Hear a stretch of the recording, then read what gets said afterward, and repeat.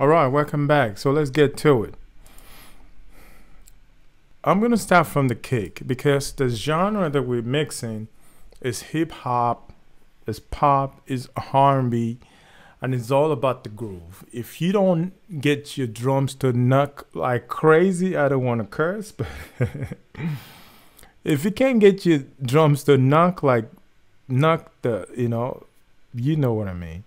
If you can't get that, you already took a L, because the way the competition is right now, if your beat cannot crack these phone speakers or these laptop speakers or any other little speakers that you can find, you already took an L. It's as simple as that. So we're going to start with that. What did I do to get this this drums to bang? So this is my drum boss. See, I had it NLX.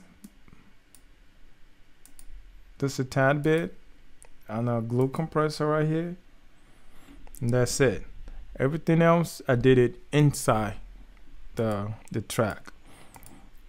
For your hip hop and pop and R&B, your kick is the most important. As far as I'm concerned, your kick is the most important thing. That's the number one thing you have to get right. If your kick cannot crack every speaker and blow everything out, you're not mixing, you're not producing, bro. So what did I do to this kick? Pay attention. I'm gonna play you the before and after.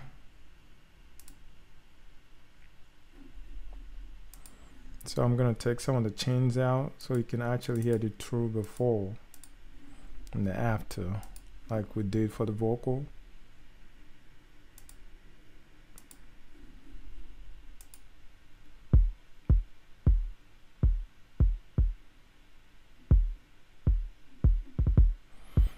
You hear that? Dead. That's a dead kick right here. So let's wake it up.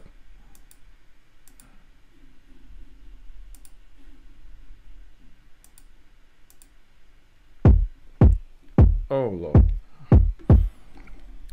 That is crazy. So what did we do? We added a little bit of pedal.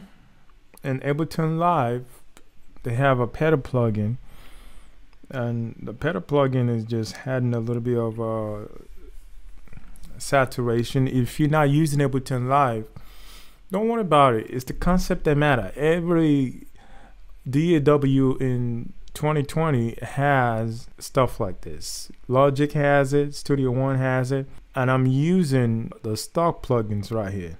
This is stock plugin. So let's take them out one by one so we can figure out what exactly are they doing.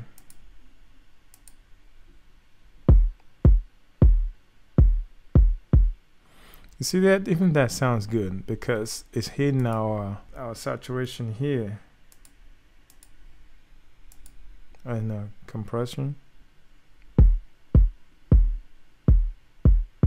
Even that sounds good too because it's still hitting our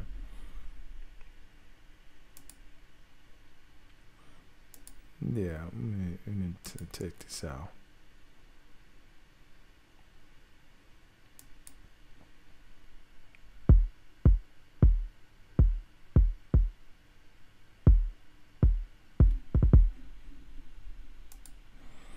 So we added a little bit of this.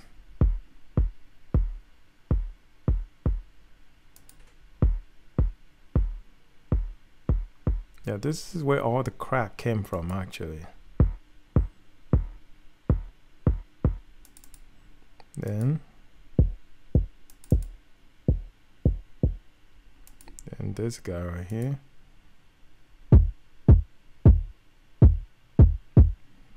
So we had an R bass 80 Hz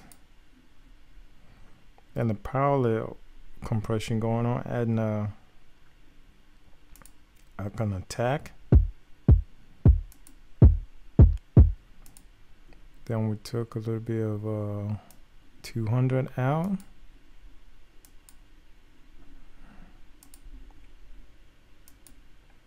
They added this NOBS buzz.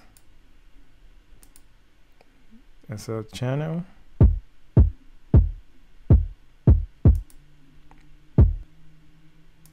Then this we adding like 100.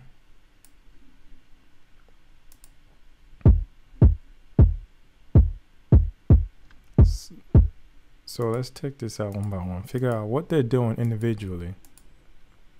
Oh, this is just VU meter, nothing going on.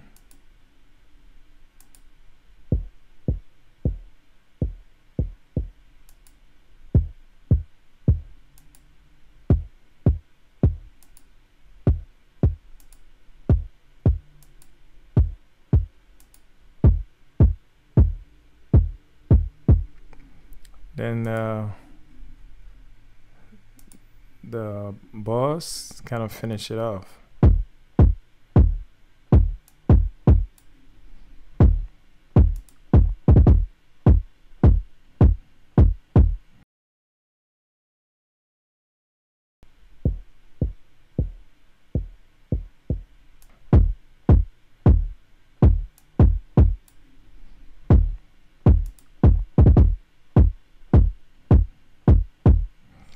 So don't worry about that red.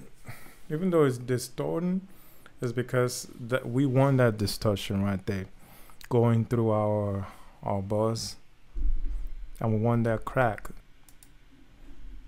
So that's what we did for the kick. And the next thing was the 808.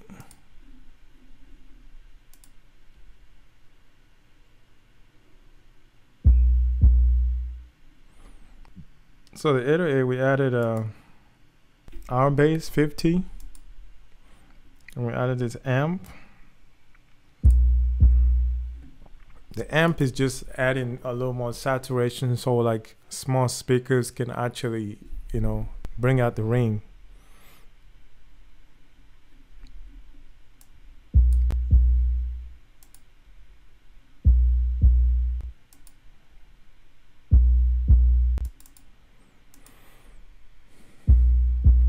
Then we're cutting off the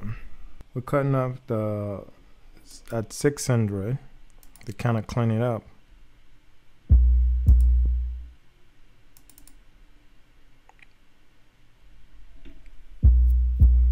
Then this this compression is giving us some attack by having a medium attack and fast release. So without, with. Oh wow, that makes a whole lot of difference.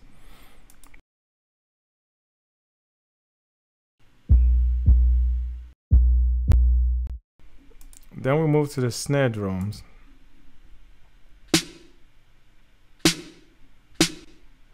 So what did we do to the snare drum? This other stuff that we're not using, let me take them out. So the snare drum by itself,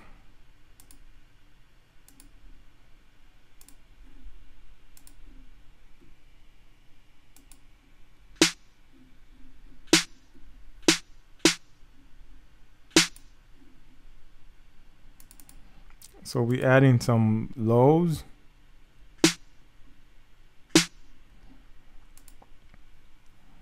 Did we use this? I think we did.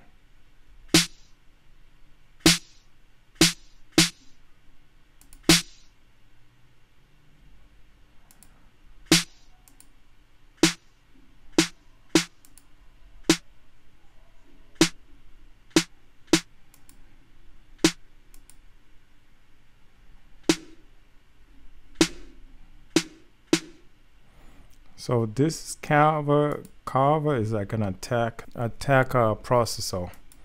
So the bulk of the work is coming from this parallel chain right here. I call this wire because as a drummer, I remember underneath the snare drum there is a wire, and on top of the snare drum there's a skin, which is like boop boop. That's where you hear all the body of the snare. And underneath is the rattleness, the wire that gives you the high end of your snare drum. So for this snare, you don't have a lot of that. So I try to create that with this parallel processing right here. You see, that gave us some presence right there. The stuff that wasn't there before, or it was there, it was not enough. We accentuate it and bring it out. See? And see this right here, this frequency. Yeah. So without it, let me play it for you so we can see. Let's see right here, it's there, but we have more of the tone coming here. So when I added that, so we got it that, so then I added another one for the body. Yeah, even though we already have some body, I just want a little bit more. And parallel that with the original. So we got, so from a snare sounding like this to this. Come on. That's amazing right here. So we added a pedal, just giving us a little bit of distortion, just a tiny bit. And the carver is just giving us more attack. And I turned it down. I brought down the width of the snare. So it's not that spready. It's a little more narrow, closer to the center. Then we added a little bit of reverb. Without the reverb, it sounds like this. So when you add a tiny reverb to your snare, what it does is it pushes behind your vocal. So that's a little trick right there. So we added a tiny one. Just like a room at 851 milliseconds.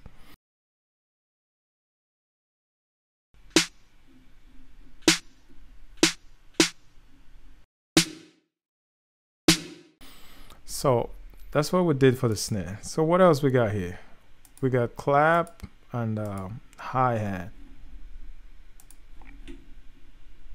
So clap. So the bulk of the job is from the kick and the snare and the 808 and the hi-hat too, yeah. But those are my main priority for me when I'm doing a mix for hip hop, pop, R&B. The kick, the bass, the 808, the snare drum, the vocals. Those are my priority. And the hi-hat too sometimes. Those are my priorities. And once you're able to get that, just try to fit everything else around those and you're good. So I didn't really do that much to the clap. Let's see what I do.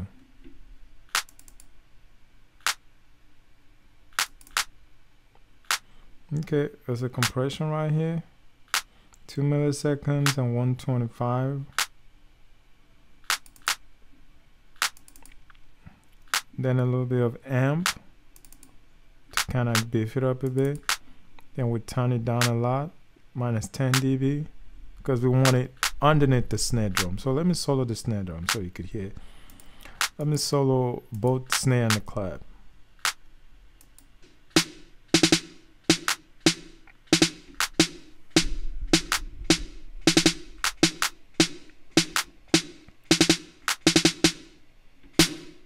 That's good.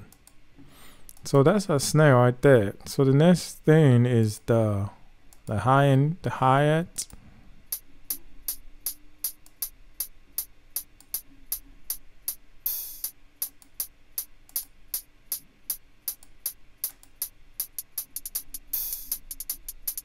Oh.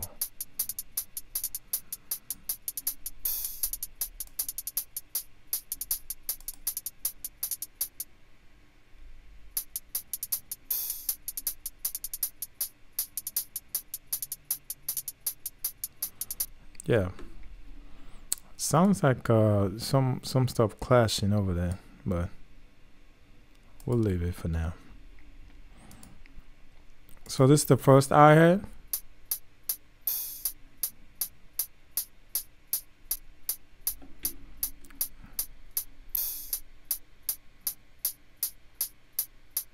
So what do we do? We added a little bit of amp to kind of give us some high end frequency. just a tiny bit, 15%. Then we'll roll off a whole bunch of junk that we don't need. 8K, 5K, and some 10K, 4K.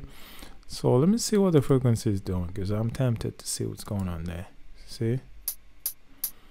Oh, wow. Okay, let's take the EQ out so we can hear all the junk in there.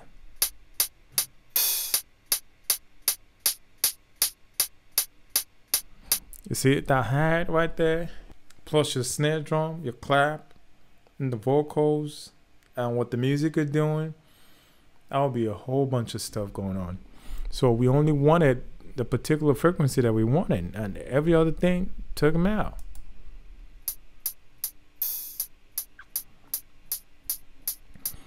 And we used the width to kind of bring it down, narrow it. The width just narrows it instead of being too stereo-ish. We kind of narrow it down and turn it down by, I think it's 10 dB if I can see, because there's light over here.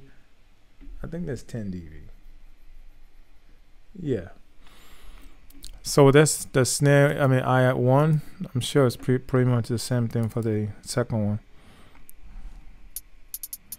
Oh, this one is already. See, this eye doesn't have that much junk like the other one, so which is good. So we just added the amp and just roll up 10K, and that was it. Did we do anything on the hi-hat bus? Added a little bit of overdrive, a little more of the amp, then turn him up. That was it. Then on the bus compression, we added, on the drum bus, we added the 2 NLS. So let's play the drums without this, guys.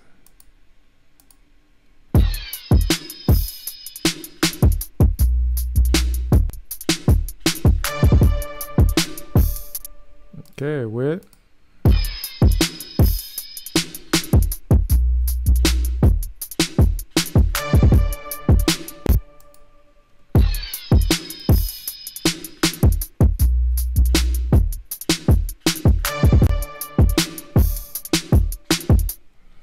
Wow, that sounds good. So what is that that horns that was coming in? That sounds good. I'll just show it to you guys. I think it's this one right here. Oh, nice.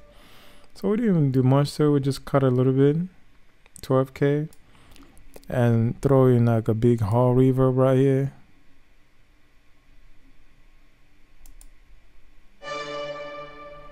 Yeah, that was it. A Crester hit. So that's it for the drums, man. I hope you learned something there. So the next part is the music. So do another video for the music.